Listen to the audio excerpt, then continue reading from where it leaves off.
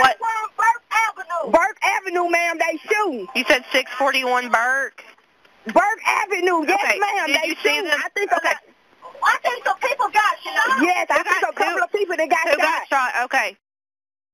Chilling moments early Sunday morning in Jonesboro after a man shot several people, killing two and himself.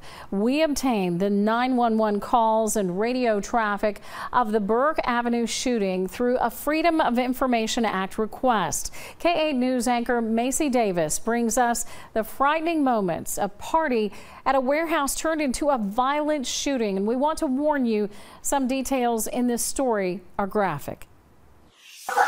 Someone got shot in the head. Hey, I need the ambulance, the police, somebody, please. A man calling police Sunday morning to report the shooting on Burke Avenue. Dispatchers trying to figure out the severity of the scene as police respond. So it's a male and two females. So 3 people have been shot? Yes. Not knowing that in the end, police would find 7 shot, 3 of them killed, including the suspect. A preliminary incident report says 32-year-old Terrell Moody of Jonesboro is suspected to be the instigator. Moody, Amari Giles, and Dwight Starks died. We know one woman, Deja Giles of Jonesboro, was also taken to a local hospital and then later transferred to the Med in Memphis. It's a male on the inside. It's a female in the middle of the doorway. One of the callers left in shock, explaining the party was peaceful. It was a party. It was an after party. It was an after party. It was a nice vibe. It has been going on for hours. No arguments, no gunfire, no nothing. And then out of the blue, it's gunfire started going off. As more people call 911, the dispatchers help them get to safety. I have your location. Just come stay in the house. Wait. Why? No, don't go out there. Don't go out there. Don't go outside.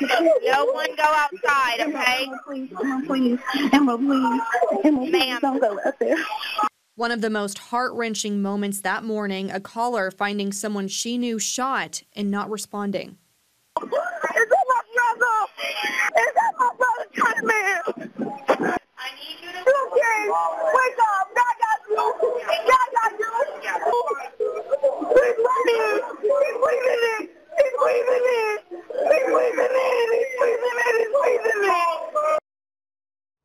Just heartbreaking. Jonesboro police released this afternoon, the state crime lab, the confirmation that Moody died from a self-inflicted gunshot wound. They also said they are looking for his gun. They believe someone else took it from the scene.